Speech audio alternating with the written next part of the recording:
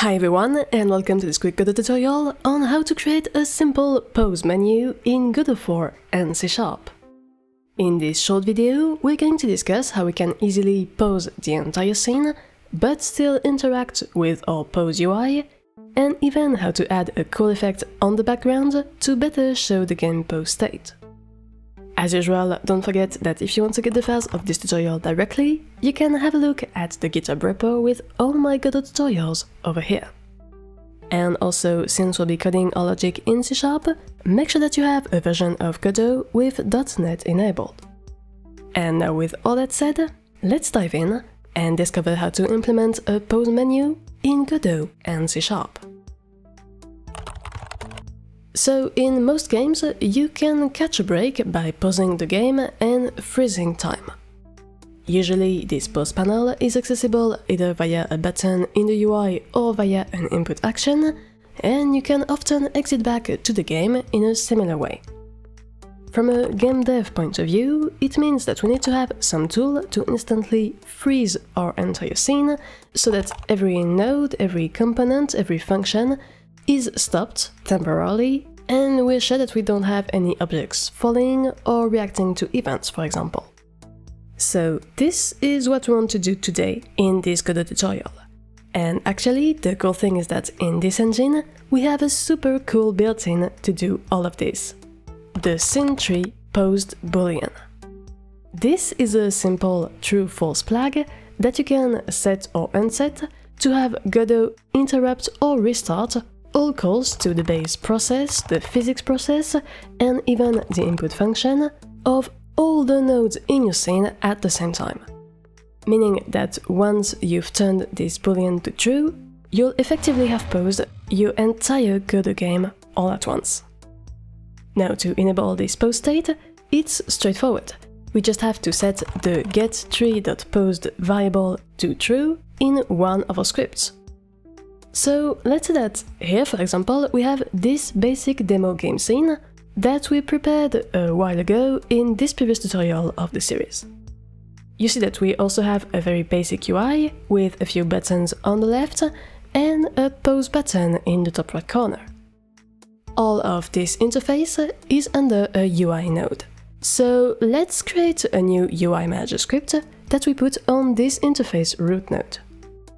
For now, of course, our C# script will be empty, but we can easily add a first callback function for our pause menu button that sets getTree.paused to true, like this.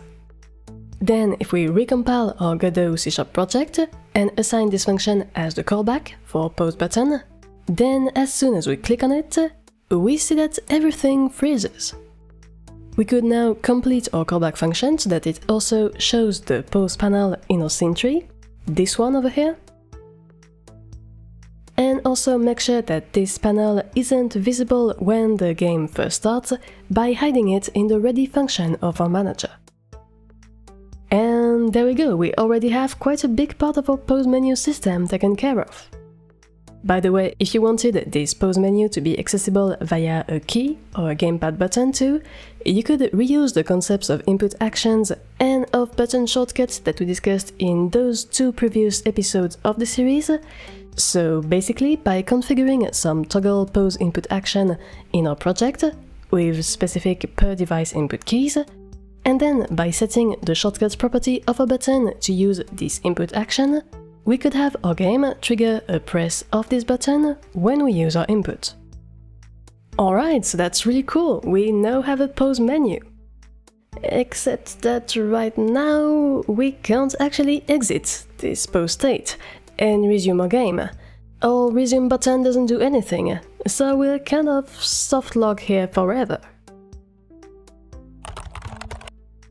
Something important to understand with the scene_tree paused boolean is that while it's extremely handy, it's also quite powerful. By default, freezing the whole scene hierarchy like this sort of blocks everything in your game, which is the point of what we want to do, but also means we can't exit the state. Note that it's not entirely true, and there's actually a bit finer detail to this, so if you're curious, you should have a look at the dedicated page in the Godot official docs, but in our case, this is a good enough approximation.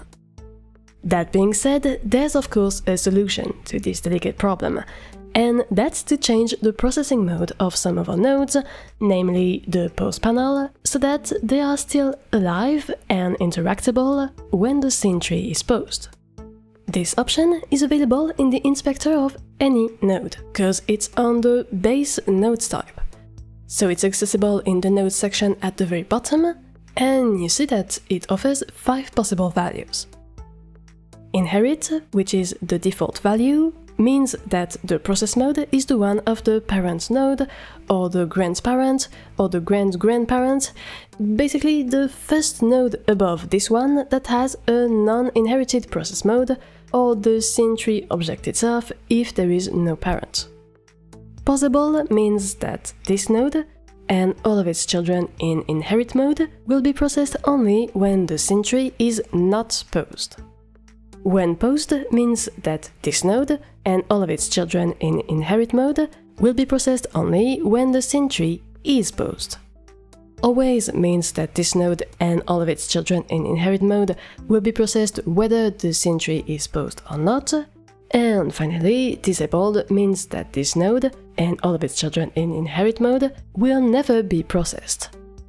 So, because by default everything is set to inherit, pausing a game by using the getTree.paused boolean will just interrupt the process of every node in the scene.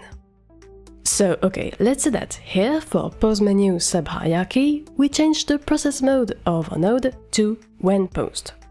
This tells Godot that this node and its whole sub-hierarchy should only be processed, interacted with and updated when the scene tree is paused, which is perfect for pause menu.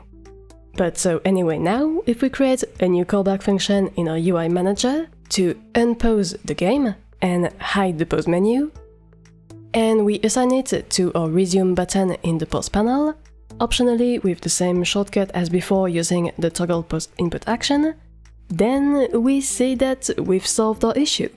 We can now use either our mouse to click on the buttons or our input action to directly jump in and out of the pause mode. To wrap up this quick tutorial, let's see one last cool trick for pause menu, and that's how to give players a better feedback that they're actually in a pause state. I mean, it's quite obvious that we have a big menu panel in the middle of the screen, but in some games this doesn't freeze the game behind. And so with our current setup, if you're not sure that the game is actually paused, you'd have to carefully look at the scene behind the panel to check whether it's still moving or not, which is clearly not ideal. Instead, a common technique is to apply some blur to the background, to clearly tell players everything is put on hold and that they can focus solely on this UI panel. It's also a nice way of ensuring that your UI is easy to read and to create a better depth-based layout of the screen, rather than having your pause panel and the still image of the game blend together. Now, as is always the case when doing some post-processing effects in a game engine, this requires that we code what's called a shader to actually blur our background image. So shaders are a really complex topic, and I don't want to dive into this here, because it's not really the focus of this episode. But it's actually already sort of on my to-do list, and of course, if you really want me to talk about shaders and materials, or perhaps more specifically post-processing and screen effects, please leave a comment and I'll be sure to bump up this topic for future episodes. Anyway, today I'm going to stay quite vague and just say that we have this shader resource called blur.gdshader, and you can download it directly from my GitHub if you want, or here's also the code if you're curious. This is an asset in the project, and it can be used when you create a shader material resource in a Godot project inside the shader slot of this new resource. It's basically a custom program that the engine can send to the GPU of your computer to tell it how to render objects that have this shader material on.